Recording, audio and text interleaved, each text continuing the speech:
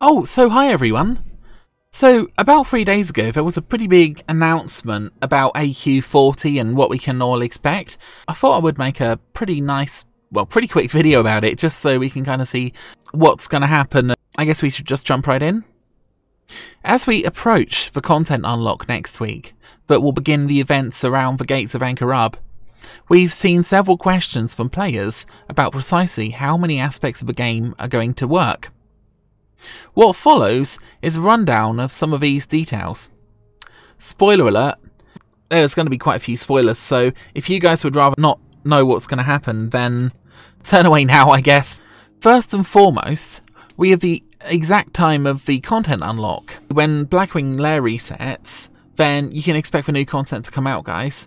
So that's going to be on the 29th of July at 9 CES time /10 MSK time, so whatever time your server usually resets for Blackwing Lair. This is the time when the war effort will begin, and each faction can turn in immense amounts of supplies that, once completed, will require 5 days to be transported to Silithus. Due to the raid requirements in the quest chain leading up to the A Gong quest, the earliest that the gong-ringing can occur in Silithus on highly motivated realms will be just over a week. You're so slow! Just to summarise, guys, you're going to have to turn in tons and tons of resources, and basically when you've turned in enough, and when you've completed the quest, someone will be able to bang the gong, and that kind of starts the event, okay? Once the gong is rung on a realm, the 10-hour war begins. Once the 10 hours has elapsed, Bang a Gong can never be turned in anymore. The 2 Ahn'Qiraj raids will open, and Treasures of the Timeless One quest will become available. So yeah, you're going to have to, if you want to do this event, guys, you're going to have to be pretty darn fast and pretty active. So the exact times for ringing of the gong, and therefore the raid opening 10 hours later, will differ on each realm. So it really depends on how much effort the whole realm puts in, guys. I expect my realm's going to be really quite motivated. Ringing the gong can only be done by players who have completed all of the steps of the Scepter of the Sands quest chain before the end of the 10-hour window. In addition to raid requirements, players are able to use the proxy of Nozdormu to deputise other players to help them amass Silithid carapace fragments. Now, if you guys don't know, we've already been gathering some of these. You need to basically kill the bugs in Silithus to get the fragments. And this is likely a guild-wide effort to help the chosen individual complete the quest chain line. So if I just move this out of the way for a sec. Look, there's a little island here. I'm curious. I wonder what that island... Oh my gosh, and I'm dying of fatigue. So where am I on the map? Oh, okay. I know what that is. That's the underwater area, isn't it? Only the first player on the realm to ring the gong will be announced across the zone of Silithus.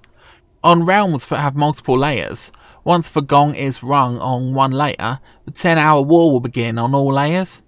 All players who complete the questline and turn in Bang a Gong before the 10 hours are up will receive the Blackwing Resonating Crystal Mount.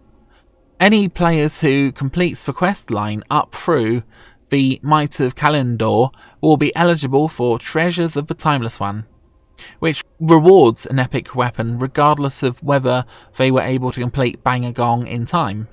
So I guess that's sort of like a runner-up prize. Some restrictions apply. In original WoW, the Scarab Lord wasn't used as a title, and that will be the case in WoW Classic. The ability of players to manage their titles came after the original WoW. So, during the 10-hour war, world bosses do not only spawn in Silithus. Resonating crystals that spawn major enemies will appear in Tanaris, Firalas, 1,000 Needles and the Barrens. This is important to know because we expect there to be an overcrowding issue in Silithus on realms whenever large groups of players all go to Silithus at the same time. When the negative effects of overcrowding can't be eliminated, thanks to players who helped us test on the PTR in June, we can support higher numbers of players in the zone than we could before. These PTR tests also helped us determine the maximum number of players that can be supported before a little laggy becomes unplayable. And once the maximum is reached, players will automatically be removed from the zone. But there are several caveats. First, players will be removed if they are below level 60. Alliance players will be ported to Westfall, Horde players will be ported to the Barrens. So, if you're under level 60 and there's an overcrowding problem, you're going to be ported out, guys. Level 60 players who are ported out will be moved to Ahn'Qiraj Crater, Daenerys, Thousand Needles, or the Barrens.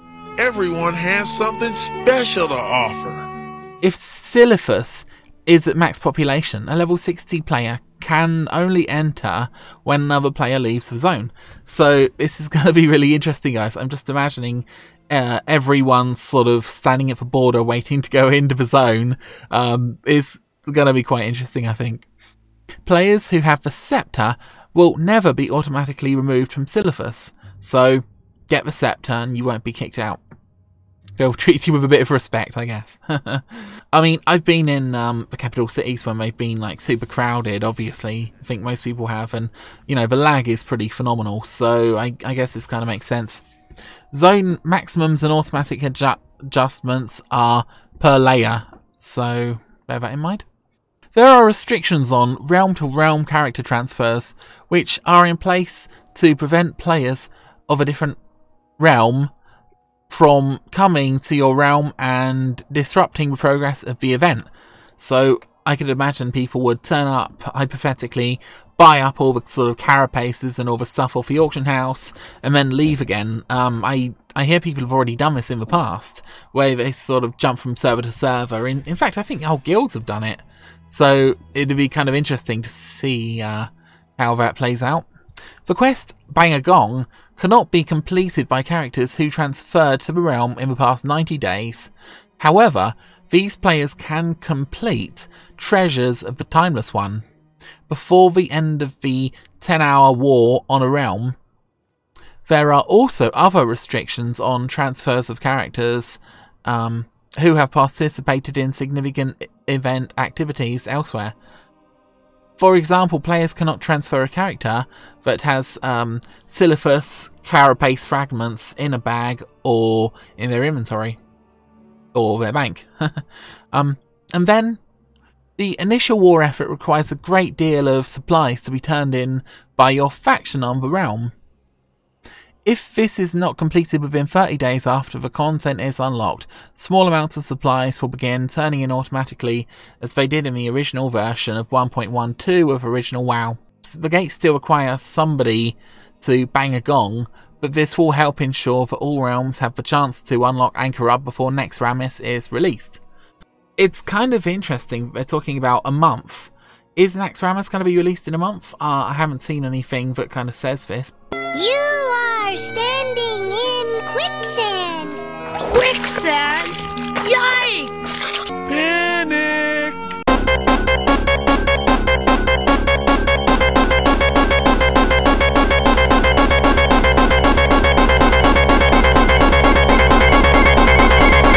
My feeling is maybe a month and a half would be kind of sensible, I guess. So you're talking about 6 weeks. And you know, time actually goes really quick in the World of Warcraft universe, so we're very excited to follow the unfolding events on WoW Classic realms around the world over the next few weeks. We'll see you all in Silithus. What do you think, guys? To be honest, I really want to see who's actually going to be handing stuff in, and I really want to see which realm's going to be first. I'm sure there's going to be probably a lot of streamers and stuff doing insane stuff, and